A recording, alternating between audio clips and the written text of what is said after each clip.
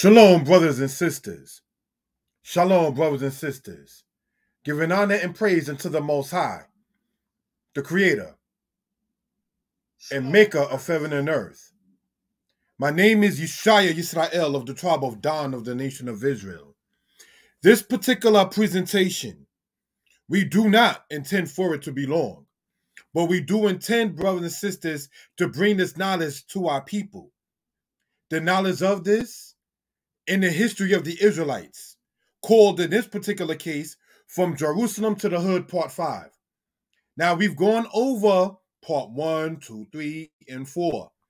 And in the last time, we spoke upon the matter, brothers and sisters, of the Israelites and the Greeks.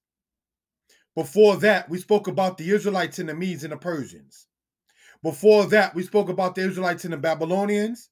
Before that, we spoke about the Israelites and the Assyrians. Before that, it was an intro. What we're going to go into now, brothers and sisters, with the time allotted, and giving honor to the Most High, the Creator of heaven and earth. We're going to be talking about the Israelites and the Romans. We ask you all to get your pens, your pads, your paper, and to take notes. Again, we ask you all to get your pens, your pads, your paper, and to take notes. As is the custom on this, brothers and sisters, we are going to shut down the camera, brothers and sisters, in that manner. And if I can be heard and the people are in good spirits, please type in the number 4. If I can be heard and people are in good spirits, please type in the number 4. Shalom, Yirmiyahu Yisrael. Shalom, Valerie Kalami. Sorry if I mispronounced the name. Shalom, Mora Batsheba. Shalom, Brendan Williams. So what we're going to do now is do present, share screen, if we will. I apologize for the tardiness in this particular matter, due to the fact of there being an audio matter in this case. Again, I'm open to constructive criticism on how brothers and sisters to even make this better. So, we hope everybody is well, and we hope everybody will be better. We ask you all to subscribe to the channel, comment, like, and share. I can be reached, brothers and sisters, at the number. I'm going to type it inside of here. 908-587-4841. All right? And brothers and sisters, I can be reached at text, and I can be reached at WhatsApp in this particular case. For those who do care to donate, the Cash App is $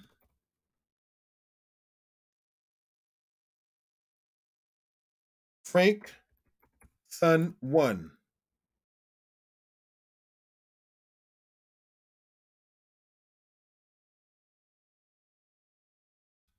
So, in that particular matter. Alrighty. So let us, brothers and sisters, get into this. We're going to pull up the PowerPoint slide. We do not profess at Day Night Publications to know everything. Yet, brothers and sisters, we hope and pray that people are well and will be better. I ask you all to keep, if you pray to Yah only, myself and the lady in my life in your prayers. For those who do know, the sister that I'm with, whom I'm courting with, had a planned surgery and is in recovery. So a lot of things have gotten better and feeling better. And we thank you all for the people who have reached out to her and so forth and so on. Brothers and sisters, what are we looking at here? Found in Hazor, the inscription says, belonging to Biram. This is dated to the 8th century BCE. The 8th century, correct me if I'm wrong, BCE means 900 and something BCE. And we see Hebrew writing already there. One of the claims that's made against Israelites is that the oldest Hebrew writing dates to the 10th century. But brothers and sisters, or 10th century BCE. But one of the things, brothers and sisters, we care to point out is that even if that's the case, which I doubt, people speak before they write. And there are even languages to this day in which people don't even write in, but yet people speak. There are certain alphabets or phonetics that are borrowed one from another. So these are things, brothers and sisters, that we want to point out for reference purposes. Hazor was a place in ancient Israel in the tribe of Naphtali. Solomon, king of Israel, fortified it. Eventually, the city was taken over by the Assyrians. We've gone over the Assyrians, excuse me, family, in this particular presentation and on others.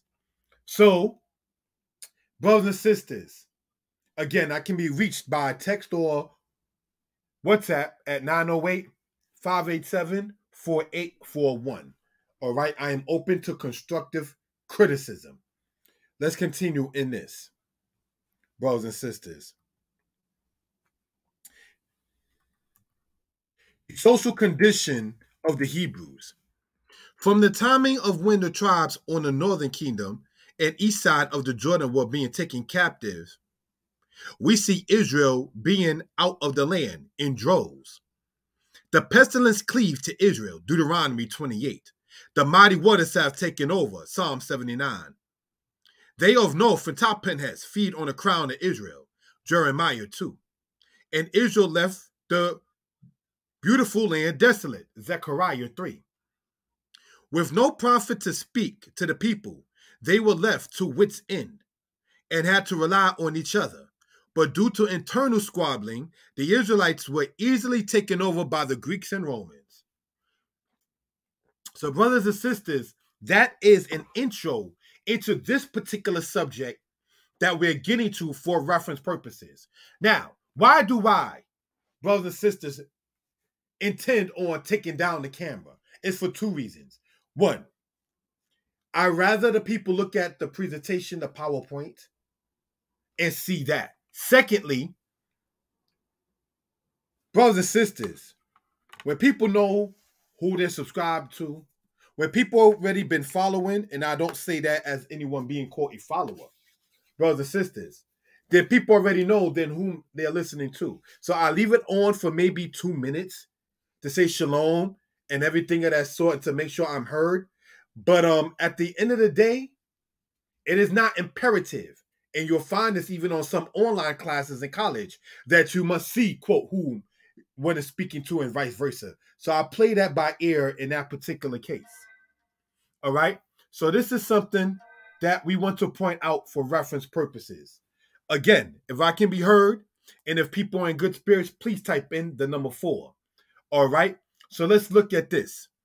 The social conditions of the Hebrews. Due to the fact of the internal matters, it allowed the Greeks and then later on the Romans to come into it. We already gone over in history that the Greeks lost to the Romans, brothers and sisters, in the 2nd century BCE. During the same era, in the same time frame, when I say ERA or era, is when the people of Carthage lost, brothers and sisters, to the Romans.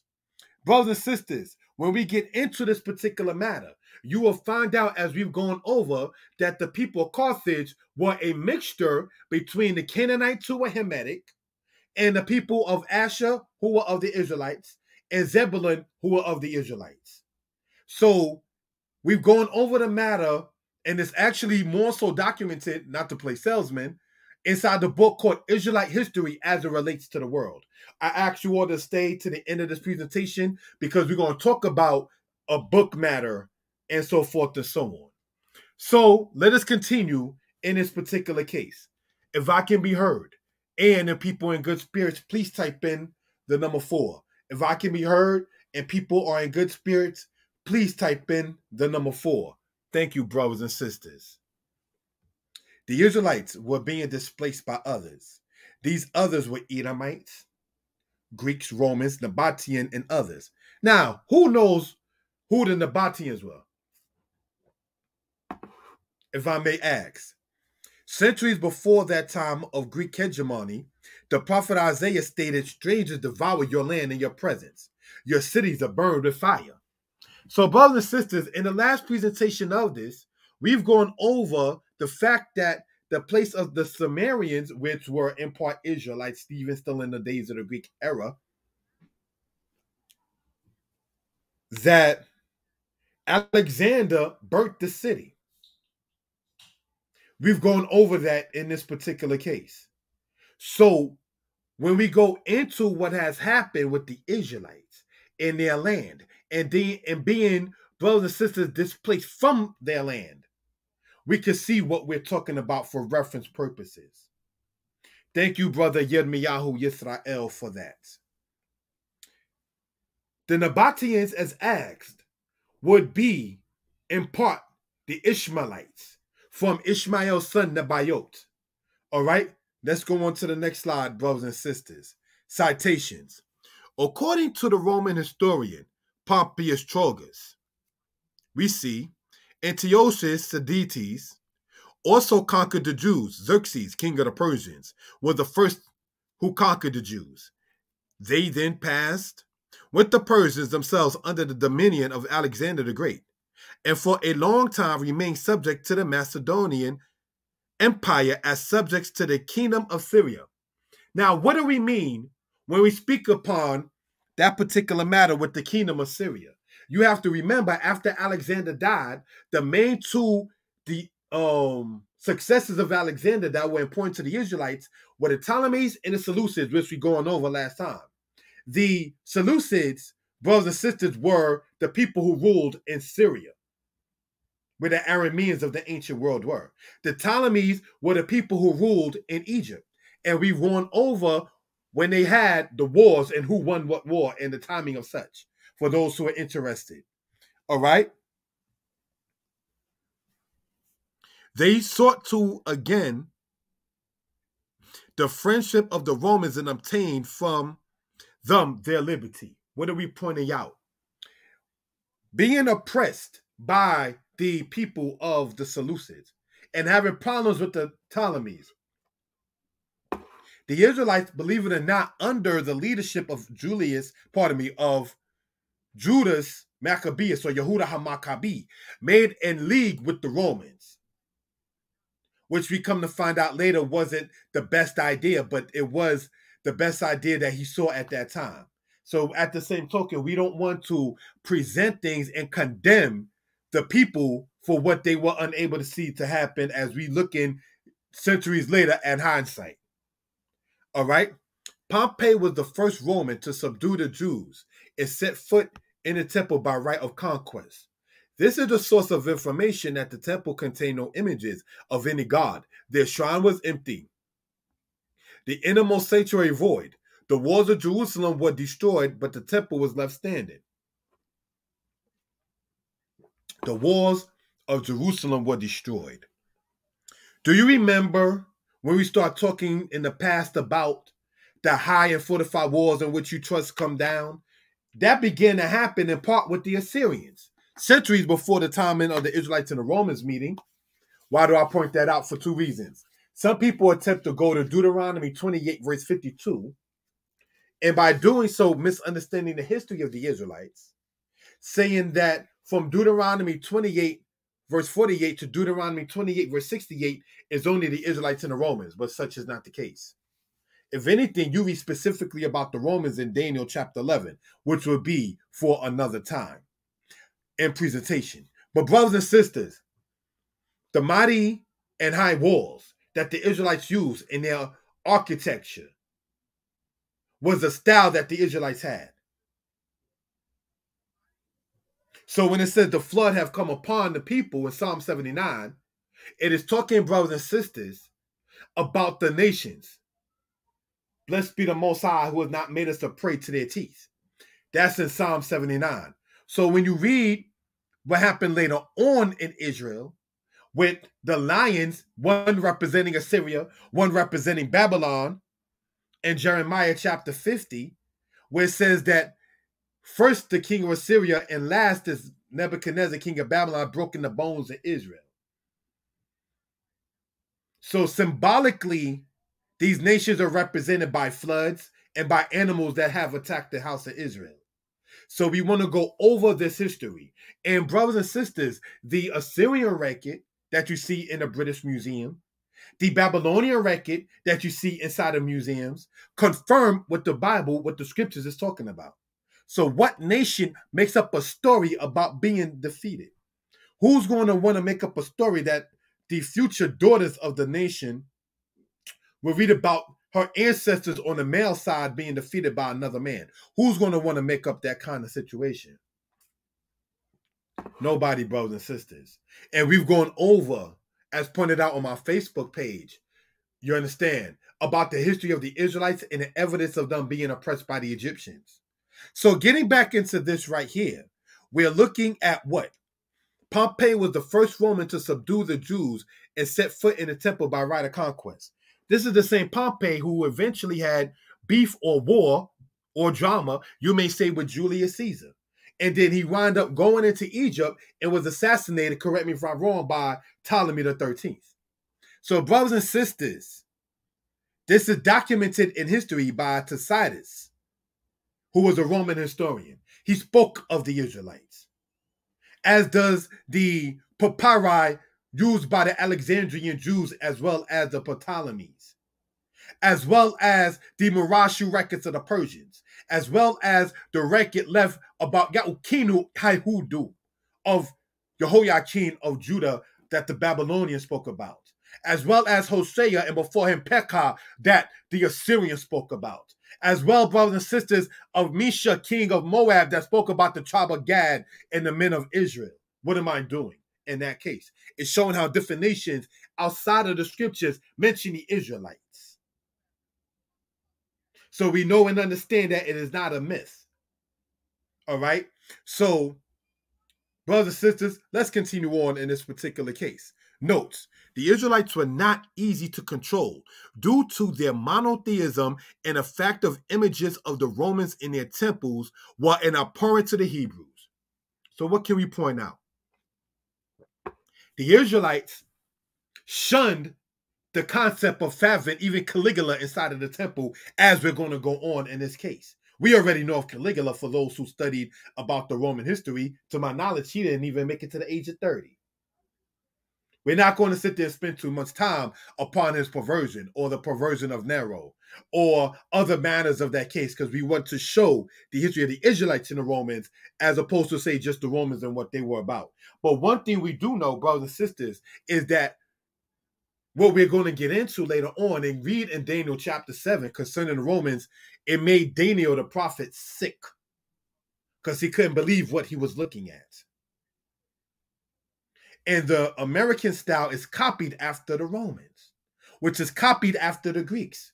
That is why even in colleges, when they go into Western civilization, they have to sit there and highlight the Greeks, because the Greeks is the mother of Western civilization. A lot of the words that we speak in English go back to Greco-Roman matters. By the way, the Greeks didn't call themselves Greeks. They call themselves the Hellenes. That's why you get Hellenism. The Romans called those Hellenes Grecos, which we get Greeks from. All right? In the future, we're going to go over a list of the bywords that one nation called the other and the names that the people call themselves. Everything from Hatshepsut, Queen of Egypt, speaking upon the manner of, quote, the barbarians, who didn't call themselves that, all the way right down to when the people in Virginia referred to the black man coming off the slave ship as Ethiopians. So, brothers and sisters, let's get into this particular matter here. All right? Circumcision, too, was a custom the Romans wanted to rid the Hebrews of, both Domitian and Hadrian. So, brothers and sisters, what can we point out in this particular case? Shalom, my lady Sarah Michaela. How you doing, love? Thank you for joining us. What are we looking at in this particular case, brothers and sisters, where it says that Domitian and Hadrian. Domitian was a Roman emperor. He was the son of Vespasian and the brother of Titus. Hadrian was a Spaniard from Spain that eventually became an emperor of the Roman Empire. Do you know that the ancient Spaniards used to brush their teeth in urine? Did you know that during the time of Tiberius, the second Roman emperor, is when the women in Rome begin to sit there and use soap. And before that, the Romans in general begin to use soap in the year 50 AD or CE during the timing of Augustus, as we going over before. So what were you washing up in? You see, the Torah talks about wash. Rakaz is the Hebrew word for that. Wash you, make you clean, physically and spiritually cleansing. Did you know, and it's not to be disrespectful or nasty because there may be children listening, one of the common STDs in the ancient Greeks and Roman Empire people was what? Herpes, and another one came from a matter of a thing called, correct me if I'm wrong, spegma. Spegma comes from, if I'm mispronouncing it, please let me know, in the phallus of a male, in his genitalia. It happens commonly, sadly, with men who are uncircumcised. And the urine stays in.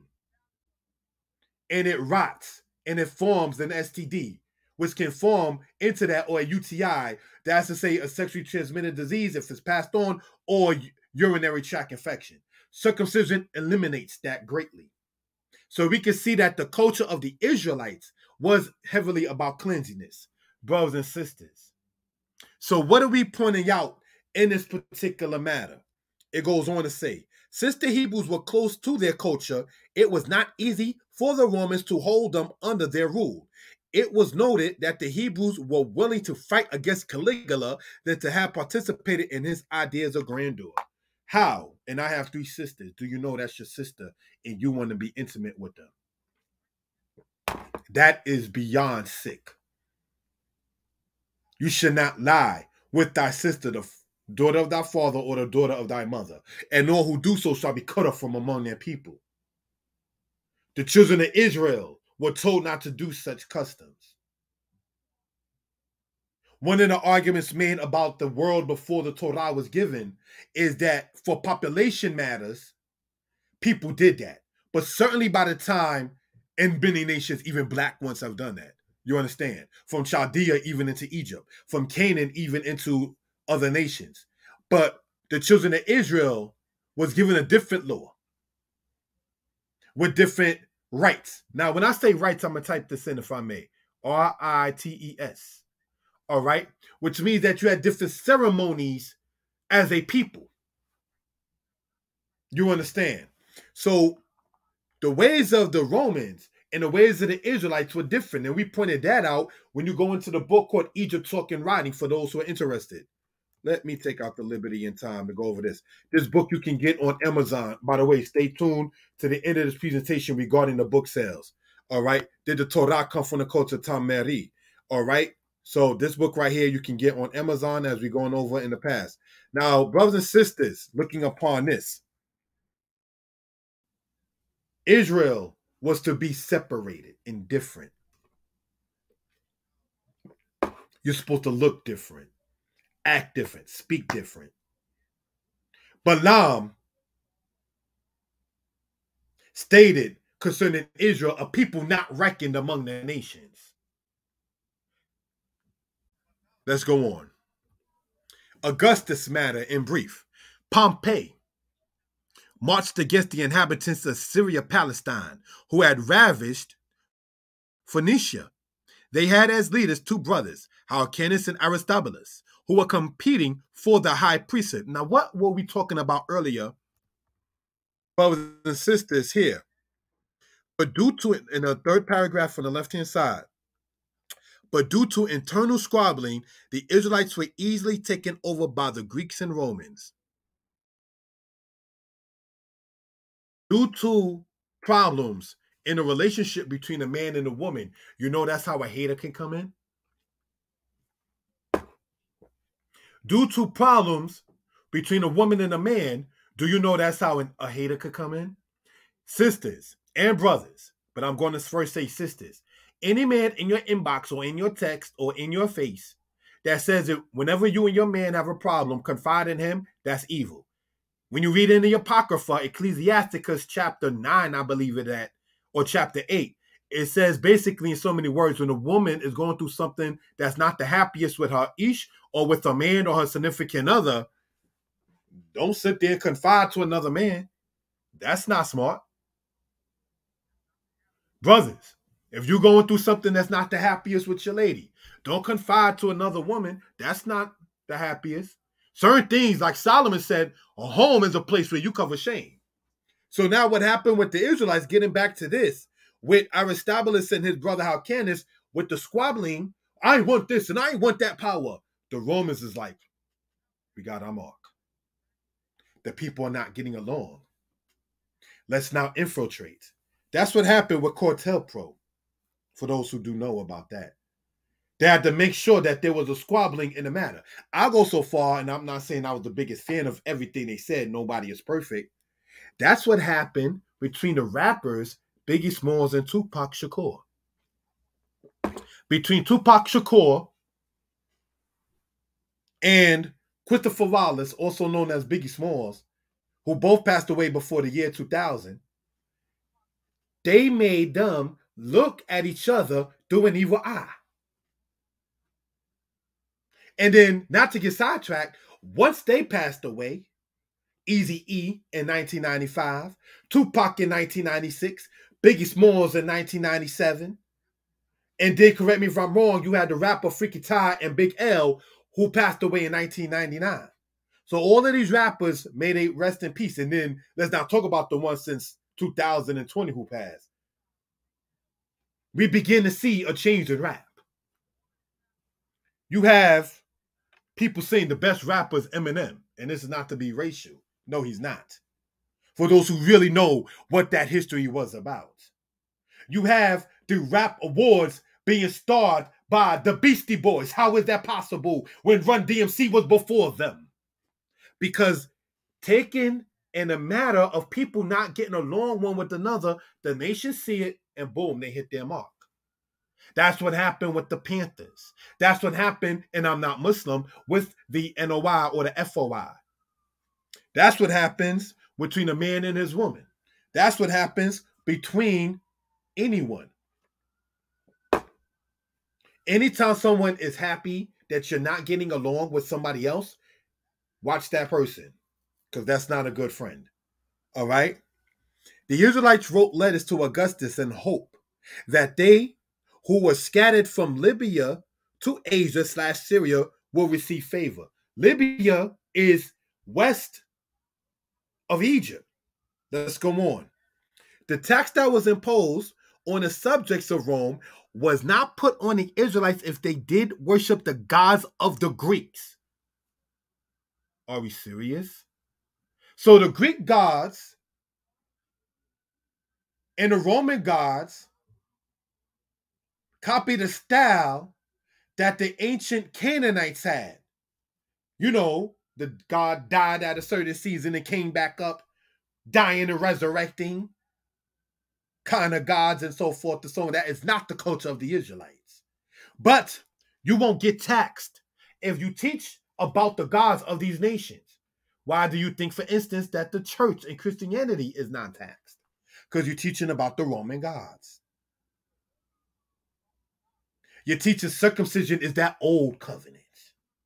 You don't have to do that no more. So people were selling out to keep their coins in the pocket. The privilege of exemption from military service granted to Jews by Augustus was temporarily withdrawn from the Jewish community in Rome. Now, we do know that it's Israel and Judah, but when you're citing a book, as I am here, citing a matter, brothers and sisters, you got to cite it exactly as it's written. That's why sometimes you might see footnotes and so forth. All right, let's go on. So that the Jews with citizenship became liable for legionary service and the rest, most probably the majority, for auxiliary service. What happened, and I say this in due love and respect to our family that's in Damona and Rizpah Ramon in the land of Israel, that's been there since the 60s. What happened when they was granted citizenship? They had to go and join the Israeli Jewish European Jew army. By them accepting the citizenship, like the Israelites in the time of Augustus getting citizenship, you made yourself object to have to join and fight against others.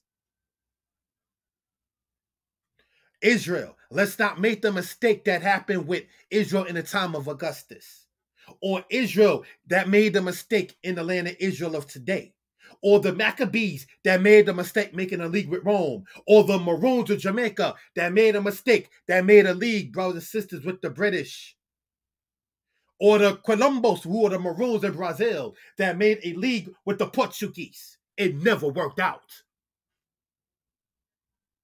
The league that the Maccabees under Judas Maccabeus had made with the Romans did not turn out in the Israelites' favor. The league that the Moors, pardon me, not the Moors, the Maroons had made with the British in Parliament did not turn out to their favor. The league, brothers and sisters, and the agreement that we see here did not turn out to the Israelites' favor. Our people were, again, not meant to be reckoned among the nations. Let's go on, brothers and sisters. Caligula to Nero in brief. Caligula ordered them, the Israelites, to put up his statue in the temple. They preferred war to that.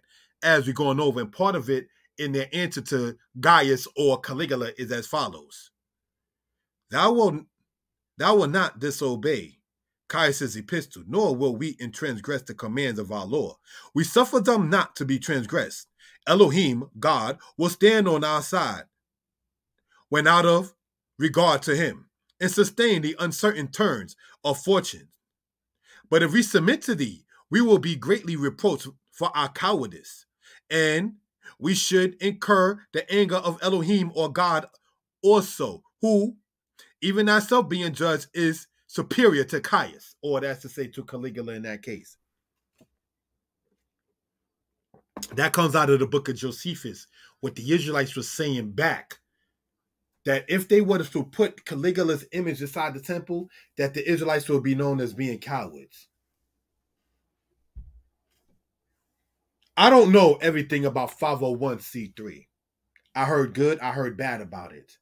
But anytime your organization is being paid by X, Y, and Z people, and you can't say certain things because of certain things, then you know exactly what it is.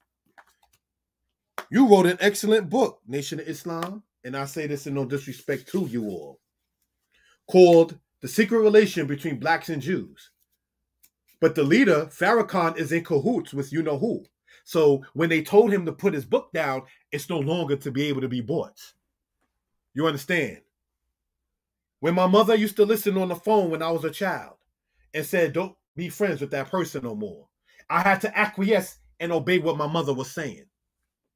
So you can tell, in light of that kind of nature, who controls who.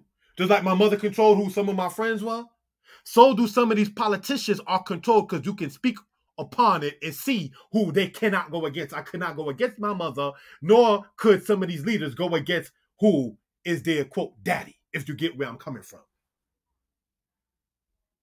You can tell who they cannot speak against. You can tell what they will not say. You can tell who they sit there and say, oh, no, we ain't going too far with that one. The Apocrypha says in Ecclesiasticus chapter 3, honor thy father and mother in both word and deed.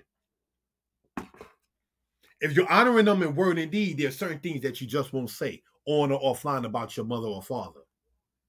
So just the same, there are certain things.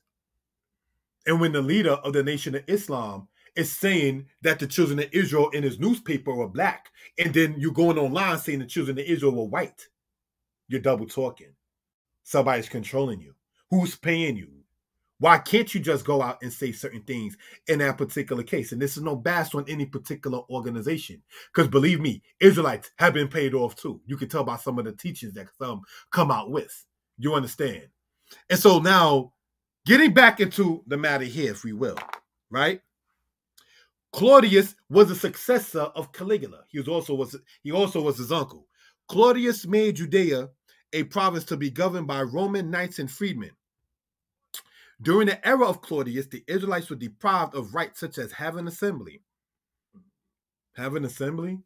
Do you know in America, we're going to go over this as these presentations from Jerusalem to the hood goes on, that it was a law in New York in 1710 that black people could not congregate? You get that from reading a book called Slavery and the Making of America by Horton and Horton. You can look that book up online. So during the era of Claudius, the successor and uncle to Caligula, Israelites were deprived of having assembly. We could bring it back if we want to, no disrespect intended, to this day and time. Back in the 70s, social worker come over, see a man's shoes in there, your rent may have not gotten paid. Get that N word, get that man out the house. I hate to have to say it, but you saw that movie Claudine, remove the male out the house, no assemblage there. It's different forms in which that has happened in the ancient world and in the modern world. It was to break the unity of the people. When the unity wasn't even being broken themselves, let's try to find other ways in which to do it. You read the Willie Lynch letter, but we want to get back into this history here. Claudius, took over Tiberius, Teracia, if I mispronounce it, let me know, and Perea, pardon me. Nero sent out Vespasian against the Israelites. Because after Claudius, you had Nero. Nero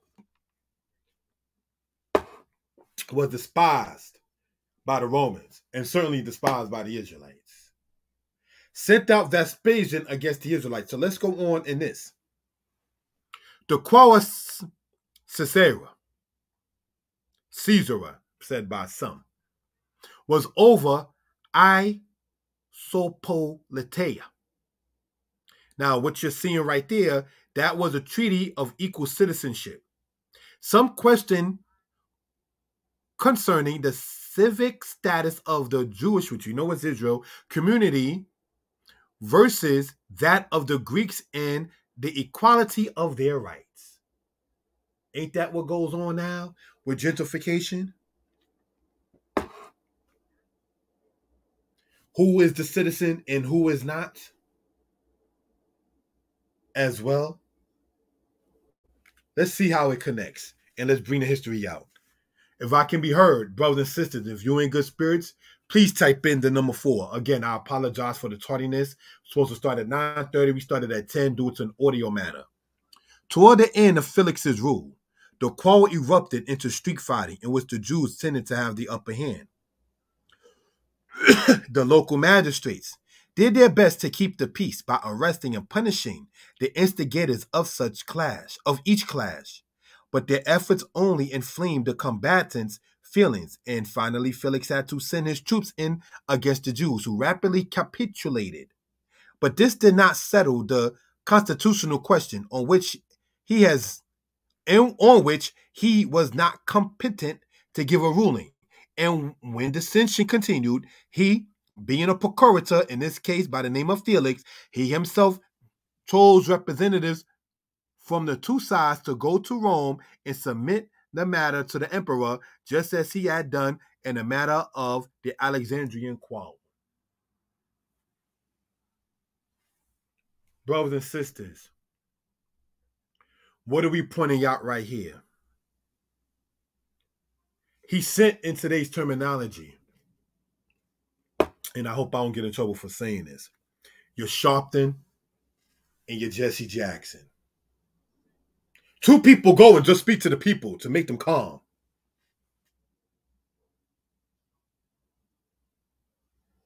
Show the image of them so they'll sit there and be at peace.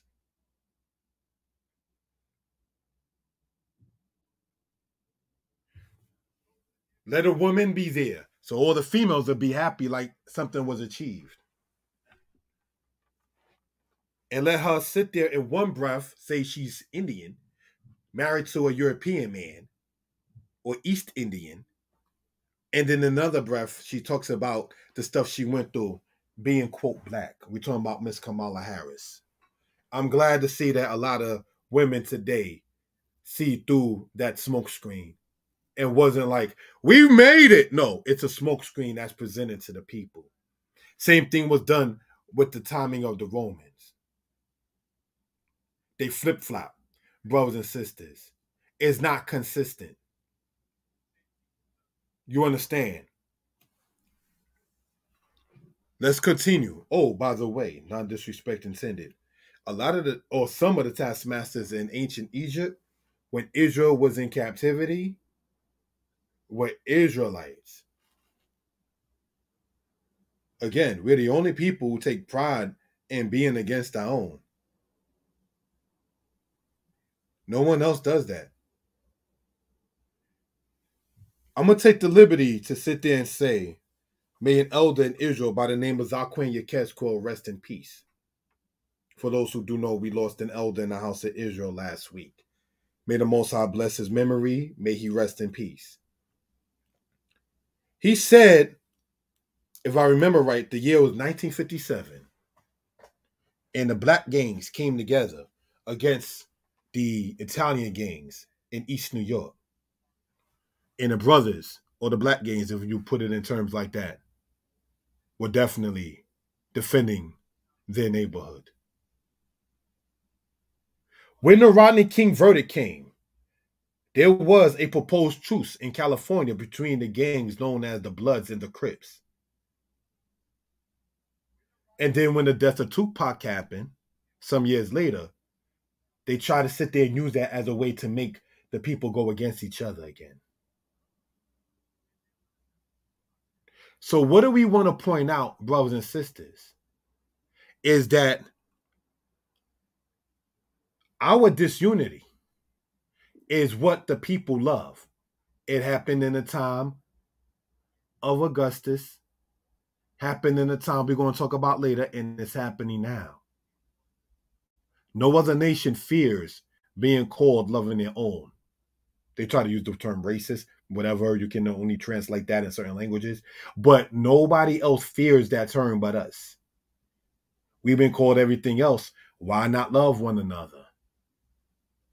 You understand? Somebody asked one time, is having, quote, BET or Black Entertainment Television racist?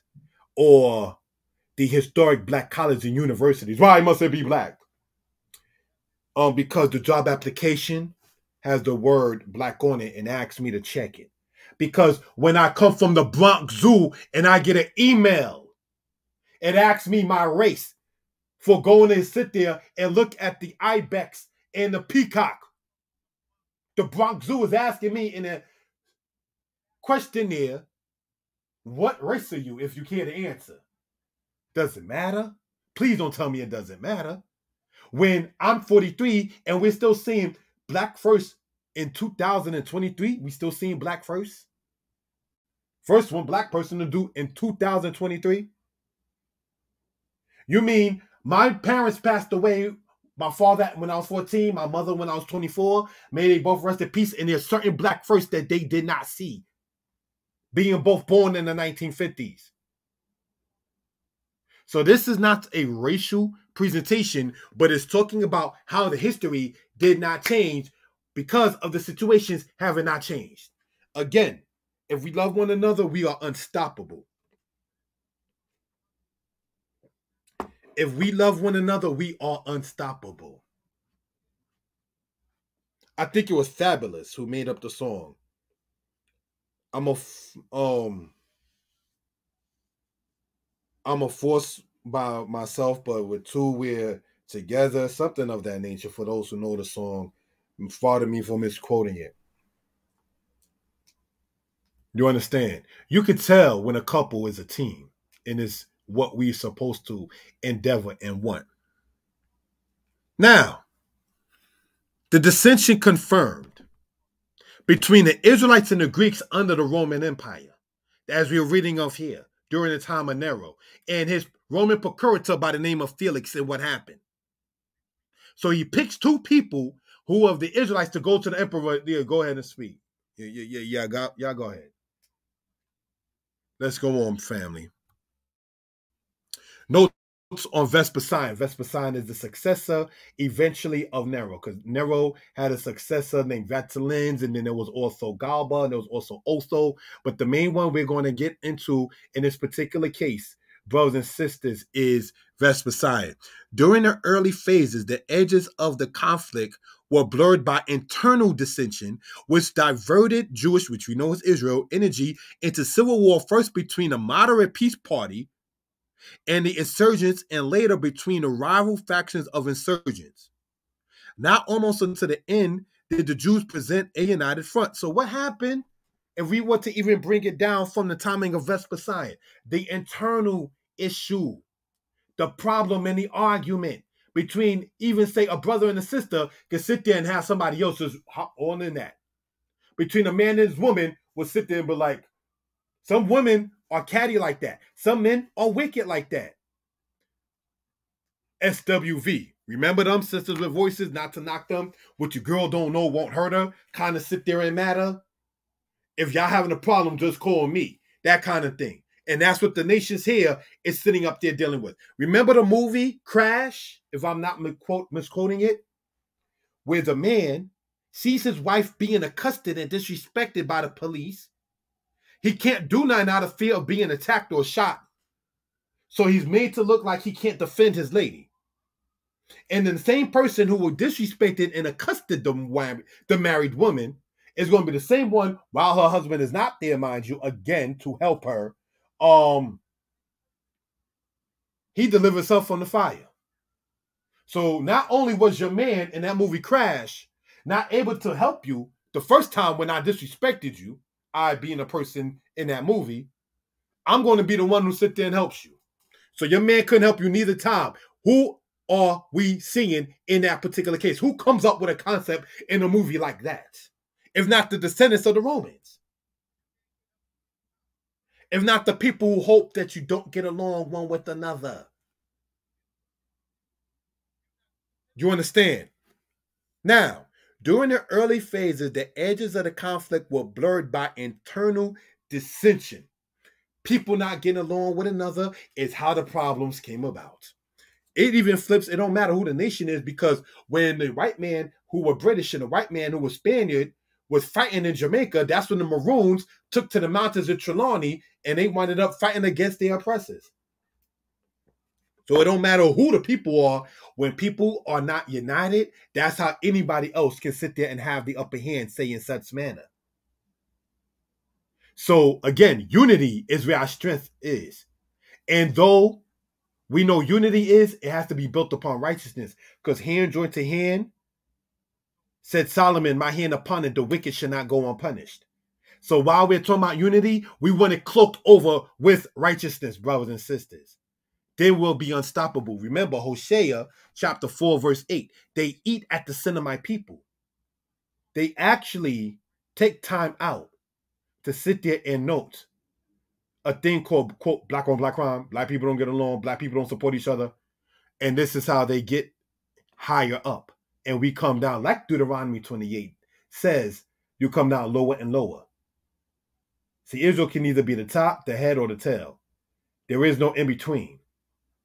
So let's look at this, brothers and sisters. It says, the moderate peace party and the insurgents, and later between the rival fractions of insurgents.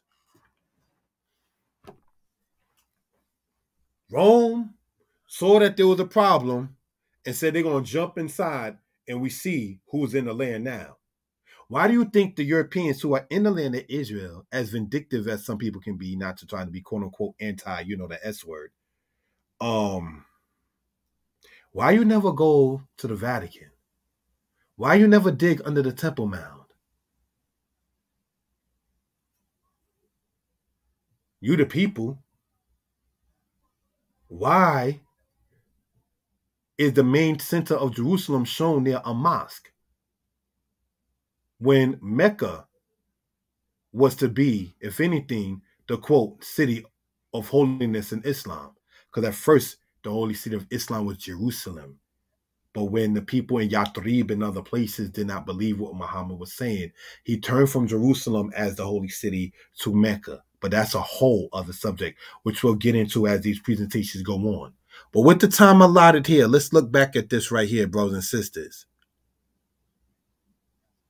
The Israelites used boiling oil on the Romans' cavalry, called testudo. The Israelites, when caught, preferred suicide than enslavement. Remember that song our people used to sing? Before I'll be a slave, I'll be buried in my grave. What do you think that's talking about? The Israelites defeated the Romans' army so bad that Vespasian sent out legions 5, 10, and 15 against the Israelites. He also sent out Legion 12 for those who know that history. The Israelites were led by one named John Eleazar. He was of the Zealots. Brothers and sisters, what you're seeing here is a coin on the right-hand side about Judah being taken as captive or Judea being captive. You know why the people in the land of Israel today don't sit there and try to, we're going to get the Romans back for what they did to our ancestors? Because y'all are the descendants of the Romans. We'll get into that as time goes on. Next slide. The abomination that maketh desolation fell upon Jerusalem, and for the next 3 years Roman troops were engaged in stamping out the last sparks of the great rebellion. Some, but not by means all, of the Jewish, which we know as Israel, population was scattered over the face of the earth. The destruction of Jerusalem contributed only a little to the great dispersion of the Jewish, which we know as Israelite nation, which was already well underway long before 70, meaning 70 AD. But Judea did henceforth cease to be a specifically Jewish state, Israelite state, we know. Not so much because its jurisdictional status was changed, but because the Sanhedrin and high priesthood were abolished and the worship at the temple in Jerusalem was forbidden. Let's go back here to make a point. The Israelites were not easy to control due to their monotheism, and the fact of the image of the Romans in their temples was an abhorrence of the Hebrews. Due to the fact of the Israelites being interwoven in their culture, it was the difficulty for the Romans to enter. But when the Israelites not got along, then you see Rome able to enter, because it shows you part of the culture is to love your neighbor as yourself. You understand? In the book From Babylon to Timbuktu, we see in the year 65 BCE, the Roman armies under Pompey captured Jerusalem. In 70 AD, General Vespasian and his son Titus put an end to the Jewish state, which we know as Israel, with great slaughter. During this period, from Pompey to Julius, it has been estimated that over 1 million Jews fled into Africa, fleeing from Roman persecution and slavery. The slave markets were full of black Jewish, which we know as Israel, slaves. In the book Hebrewisms of West Africa, we see the following. John Ogilby, master of His Majesty's Revels in the Kingdom of Ireland, published in 1679 a volume on Africa, wherein he speaks of the coast of Guinea, which is West Africa, as follows. Many Jews are also scattered over this region. Some natives, boasting themselves of Abraham's seed, inhabiting both sides of the river Niger. Others are Asian strangers who fled thither or there, either from the destruction of Jerusalem by Vespasian, check, or from Judea, wasted and depopulated by the Romans, Persians, Saracens, and Christians, or else, such as came out of Europe, whence they were banished. Remember, as we've hinted on and must go over as these presentations go on, right? That from Ptolemy, Israelites that were in Egypt were later on, under the era of Titus, shipped into Italy, and Titus died before 100 AD. So by the time you see about the proselytizing of other peoples into the Hebrew way of life, brothers and sisters, we see why it says there at the end where such was banished. This goes on to say, we want to point this out, if we will, with the laser pointer. Thank you all for the time, understanding what the hour is. Many Jews are also scattered over this region. In Guinea, some natives boasting themselves of Abraham's seed. Others are Asian strangers who fled thither or there, either from the desolation of Jerusalem by Vespasian. So when we talk about Vespasian, right here in the coin that he made, in that case, and he was the successor of Nero. We already went over that particular matter. We want to point out from Babylon to Timbuktu, Hebrewisms of West Africa, these are where we're getting our sources from. Let's go on and conclude. From Rome to Jerusalem. See, this is Rome, Italy, what they call the Buddha, whatever like that. Then Greece. So from Rome, you have to go all the way over there to get to Jerusalem. It would be wiser for the Israelites to go from their land, Israel, to places they were familiar with and for safety reasons. As we've gone over on the channel before, right? I lived in Charlotte, brothers and sisters. I lived in North Carolina. I worked in North Carolina. I have family in North Carolina.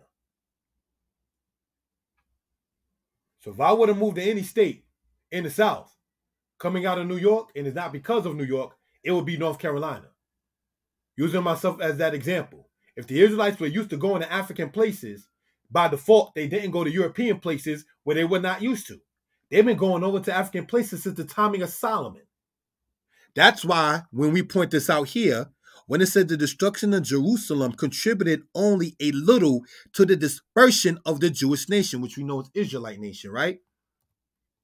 Israel was already scattering out. The dispersion or the diaspora had already started to a great extent with Solomon, and according to Eldad the Danite, it be continued when Jeroboam and Rehoboam, the kings of the northern and southern kingdom, had issues that were negative. According to Eldad the Danite, the son of Machli, mentioned in Babylon and Timbuktu, in the 9th century AD, stated that Dan, Gad, Simeon, and other tribes migrated to African places. Let's go on, brothers and sisters. It would be unwise for the Israelites to go from their land if they were losing a war to go in the opposite direction of their foe. Why will they run up into Europe if the enemy that was defeating them, and we know why the Israelites were being defeated, came from Europe? Mexico ended slavery, correct me if I'm wrong, in 1837. Do you know there were black people that were enslaved in places like Texas and other places like that, that during the Civil War ran into Mexico? Whereas we continue in these presentations, we're going to get into this kind of subject matter. We ask you all to comment, like, subscribe to the channel, share it, brothers and sisters, and I am open to constructive criticism. Brothers and sisters, let that be noted for edification purposes. The Israelites have been, for some time, been retreating to places in Africa, as pointed out in Isaiah chapter 11. Lamentations chapter 2, verse 5. We're going to read that, brothers and sisters, and here's what it says. In Lamentations 2, verse 5, with the time allotted, we read this. Yah was as an enemy. He has swallowed up Israel. He has swallowed up all her palaces. He hath destroyed his strongholds, and have increased in the daughter of Judah mourning and lamentation.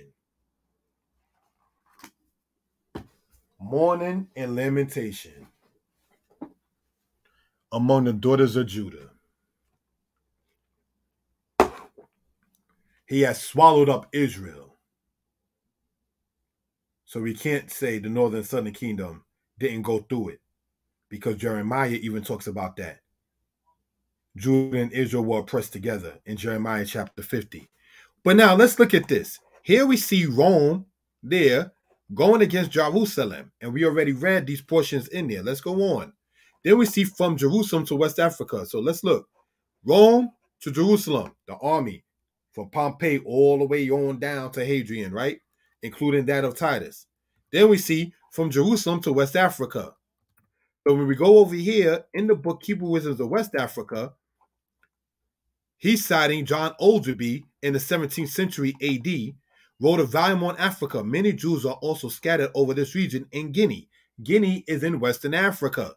Some natives boasting themselves of Abraham's seed, inhabiting both sides of the river Niger. Why do you think it was a crime for us to read? Why do you think in slavery it was a crime for us to read and write? You saw the movie Roots, the original one, right? A slave is ignorant. He eats, he sleeps, and he eats, sleeps, and he's merry, he's happy. But if we give them, the slave, the ability to read, then he becomes most miserable. No, no, no, no, no. The guy who played the professor in Gilligan's Island is the same guy that I'm citing from the movie Roots in the 1970s. Brothers and sisters, no knock on him, say as an individual, just citing it. There was a reason why we were made and were encouraged to not read.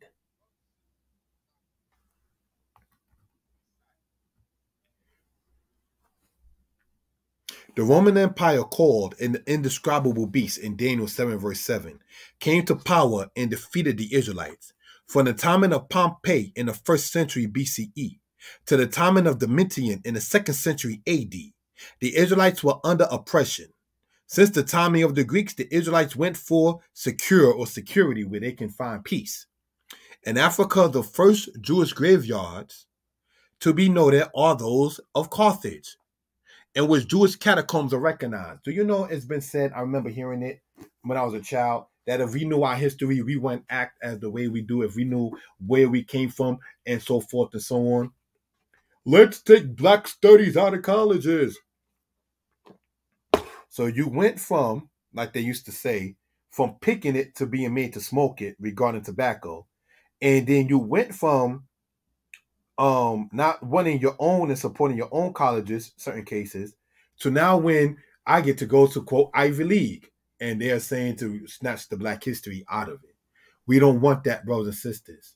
This is why, not to be haughty, a brother wants to write books and thank the Most High for being able the ability to write books. I cited Rudolph Windsor. He's over 80 years old. Kohen Mikael, he's over 60 years old. You have these other authors in Israel that are up in age, and may the Most High continue to bless their life. But what are we going to do? Are we going to drop the ball and the baton? Are we going to not continue the work that the pioneers who are authors in Israel set the record? Moses Farrar, Rudolph Windsor, Kohen Mikael. Where are these other authors at to get their information out to the people? Let's not drop the ball. Get your book out. So let's look at this, brothers and sisters, and continue on. The Romans and the Hebrews in Tunisia. Pompey was the first Roman to set foot in the Israelite temple. Julius Caesar gave Israelite lands away to the Edomites. You read that in Josephus. Augustus made the Israelites in Alexandria, Egypt, pay taxes. Tiberius took advice from Sargenis to destroy the Israelites. Caligula wanted his image in the temple. His hope did not happen. Claudius defeated Britain and was friends with the Edomites, such as the Agrippas and all of them who were related to Herod. Nero slew as many Israelites as he could.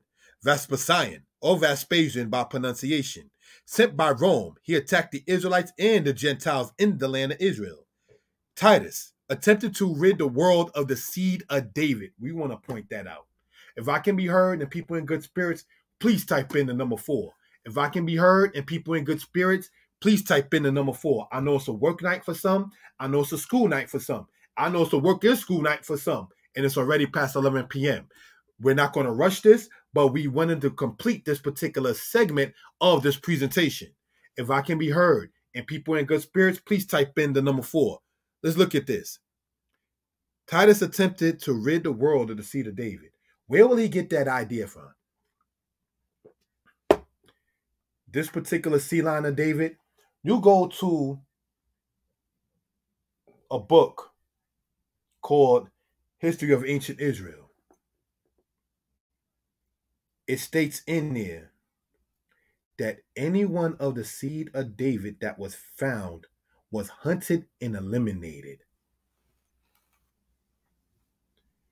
In Israel, we were known as time went on as having our priests and our kingship. We went over earlier, brothers and sisters, on this channel about Oluda Equiano, when he spoke about the chiefs and the patriarchs and so forth and so on. Get rid of their kingdom, get rid of their spiritual connection, get rid of the priesthood who on a human level were the intercessors for the Israelites. when they will approach the Most High. Get rid of the Levitical order. That book is the Old Testament that Ezekiel is in. See, there's a reason why these things were called as they were called. Get rid of the seed of David.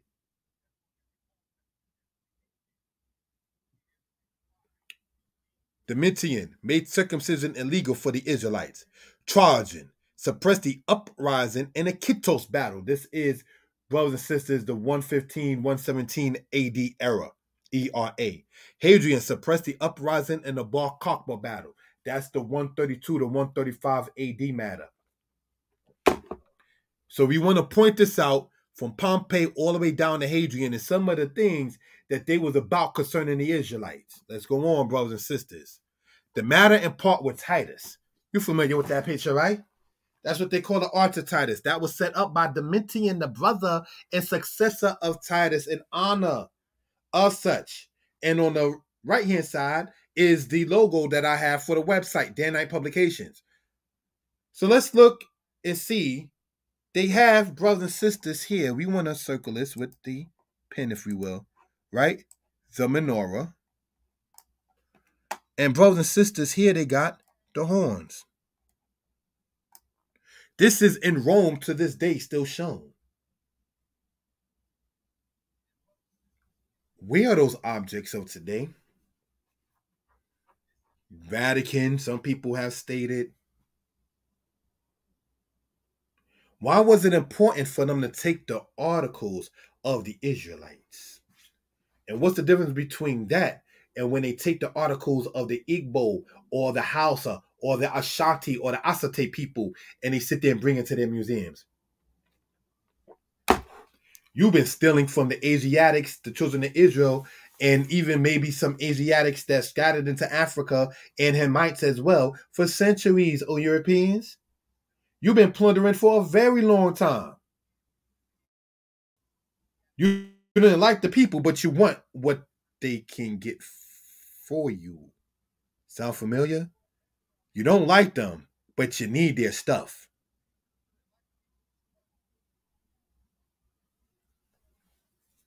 Let's go on, brothers and sisters. Notes on the subject in a closing remark. According to Josephus, Titus made the Israelites to be attacked by beasts. While Titus was at Caesarea, he solemnized his birthday.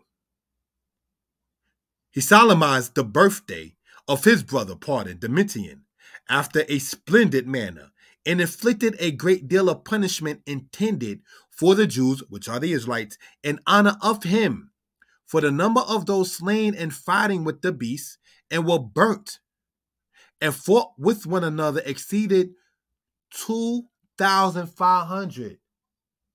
So burning Israelites, having Israelites fight each other like the slave masters in Venezuela used to do when they used to sit there and have black men in slavery bump their heads against each other in battle, or what you saw in the movie Django, which two instances with the wrestler, one killing the other, or the matter when a man was being attacked by the beast of dogs. It says what here? For the number of those slain in fighting with the beast and were burned were, and who fought with one another. Burned, fighting, and attacked by beasts. Do you know that they used to sit there and hang black people in the South and burn them up and put it around as a postcard and send it? I have a book called Without Sanctuary that you can get online that talks about that. These people are the same people who congratulated the guy for strangling somebody on the train. And now that guy has over $1 million in his defense. These are the people who sat there and congratulated Dylann Roof on what he did in South Carolina in assassinating or murdering 9 innocent people. That is their entertainment, brothers and sisters. They put postcards about it. They memorialize that particular matter, if you will. These are the people who just released this week. The guy Justin Volpe, for those who do know, sodomized a guy named Abner Louima back in New York in the 1990s by putting a plunger inside of his anus. And it ruptured his intestines. So what were these former Italians, what were these former Romans doing to the Israelites? Burning them, sodomizing them, having Israel sadly fighting with each other for the entertainment of others. We spoke upon Vlad and Tyrese, and the rapper or singer, Tyrese, stated that guy Vlad on Vlad TV is using black people to go and get each other for his ratings. We have to stop being like what Isaiah 51 says. Lay down on the ground that we may walk over Judah. Lay down on the ground that we may walk over Dan. Lay down on the ground that we may walk over Reuben. Lay down on the ground that we may walk over Benjamin. We got to stop being a doormat. So this Fronto slew all those that had been seditious and robbers, who were impeached one by another. But of the young men, he chose out of the tallest and most beautiful and reserved them for the triumph. And as for the rest of the multitude that were above 17 years old, he put them in bonds and sent them to the Egyptian mines. Titus also sent a great number into the provinces as a present to them, that they might be destroyed upon their theaters by the sword and by the wild beasts. But those that were under 17 years of age were sold for slaves. So what are you talking about doing this here? 17 and older. Ain't that what they say now? Once you're 18, you're grown and you get out your house and just go to work and be for the society. See how it connects? Because these are the same people that we're dealing with. And they know who they're dealing with. You understand? Let's look at this. Fronto was a person that was working for Titus in history, right? And Titus is the Roman emperor as time went on. Not in this time frame, but later on he became the emperor. Vespasian was still the emperor when this was going on here. Now, during the days wherein Fronto was distinguishing these men, there perished for want of food 11,000. Some of them did not taste any food through the hatred of their guards bore to them, and others would not take in any when it was given them. The multitude also was so very great that they were in want even of corn for their sustenance. Brothers and sisters, Ice-T pointed out, correct me if I'm wrong, that it costs to keep somebody in prison for 2 years the same amount it costs for somebody to go to a college for 4 years. The rapper Jadakiss asked this: why did they stop letting brothers get degrees in jail? Why? Why, brothers and sisters, keep the people in much ignorance as possible? What is the point in that case? Who is benefiting by one's ignorance? So, brothers and sisters, in closing out this particular case, Titus sent also to the Egyptian mines in great number too to the provinces. One thing to point out real quick, when people attempt to state that Titus sent Israelites to Egypt in ships, no, he did not. The Israelites that were sent in ships by Titus went from Egypt to Europe for the triumph, to Italy, and had them paraded around. You saw that movie Mandingo, right? Did they not have the men paraded around to be sold as slaves? See? As we're pointing out, these are the same people. This is not to spread quote-unquote hatred or anger or anything of that sort. It's to bring out points for reference purposes.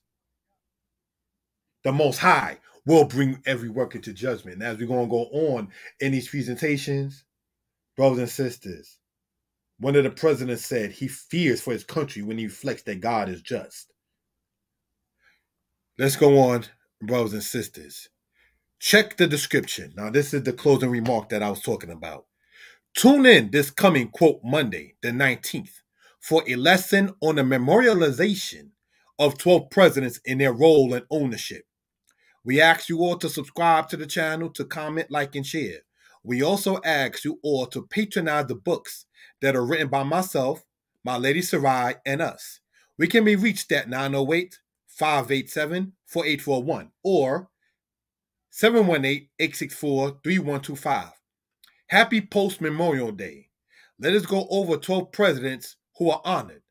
History, not for the Nova series. It's a different series than the one called From Jerusalem to the Hood.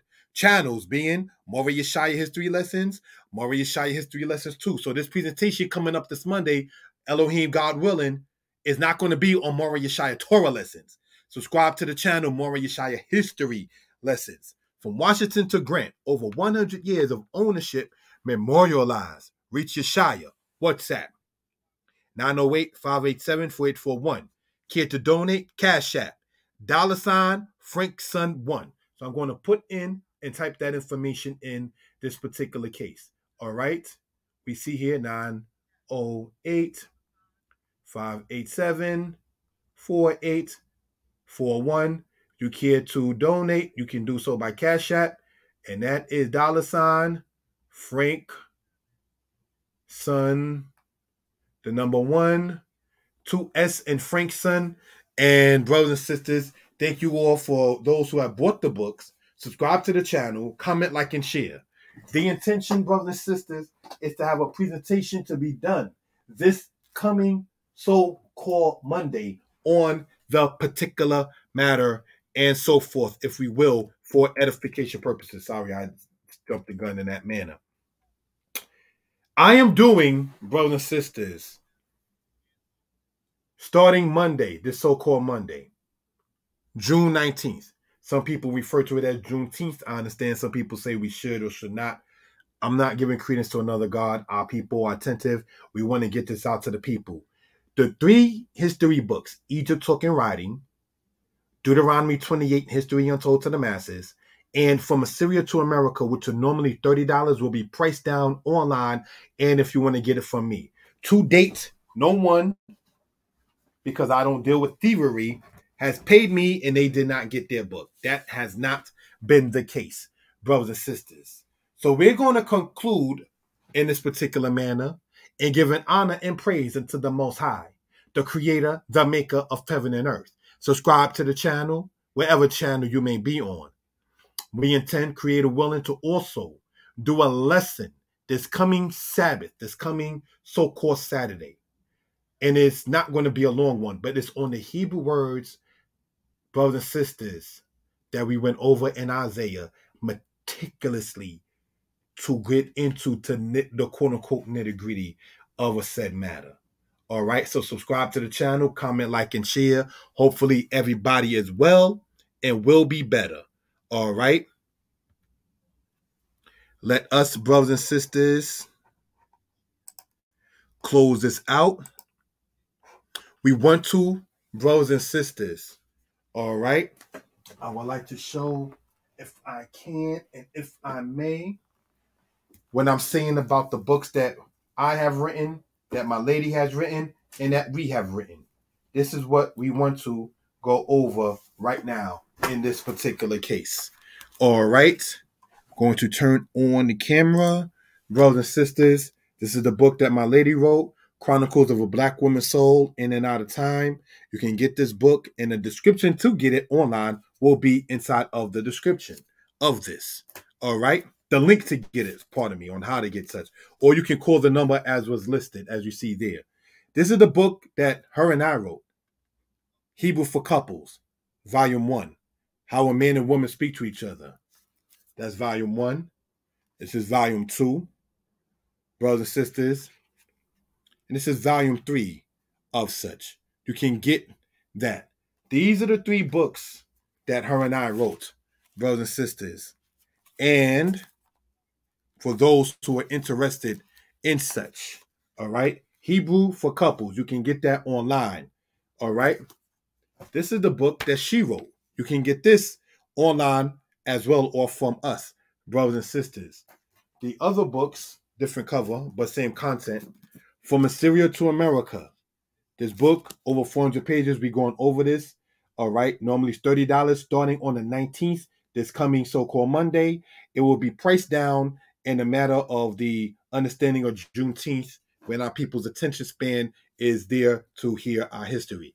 Deuteronomy 28, same thing with the matter of the pricing of this book, brothers and sisters, and the same thing with this book here, Egypt Talking Writing. All right. I encourage brothers and sisters to get your publications out. Write your books. Get your publications out. Write your books. Get your information out there. All you need, real quick, is legally to make sure it's over 26 pages, and that is not all pictures. You can use Google Images, that's called public domain. That's how I was able to put a menorah in my book. You understand? When you have it done through any publishing company, self-published, or through any of these other ones like Kindle Direct Publishing, Book Baby, whatever else, so forth to so on, they do check to make sure that it matches up to legality standards. Otherwise, they won't publish it. So that's not something that one will really have to worry about. Now, to brothers and or sisters that pay, I want to drop this real quick, that pay child support, any time you get the money from your sales, it goes directly to child support in that particular case. All right. If your royalties come to you, but you are in arrears of what they call child support, that money will go straight into that particular matter. If, brothers and sisters, your book has been approved, sometimes they want to charge you to have an editor. You can pick your own and so forth. If you do what I did, all right, and they give you an ISBN number, you have to keep it at that same company. If you drop the book, say from the company that you published with, you have to give them back their ISBN number and buy your own. The average ISBN number is about $200. And you buy your own, you can use it for any publication under any platform that you want to in that particular case. All right. The only thing that they do not, and I even got to give credit to this society for not endorsing in publication, is like the fool, yeah, just as much as that, keeping it clean to the best of my ability, who wrote a book promoting pedophilia. Amazon said, no, we're not publishing that book. You understand?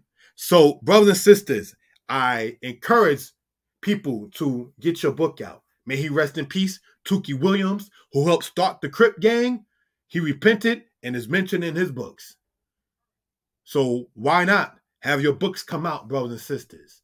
All right? You never know who it can help, and it cannot hurt.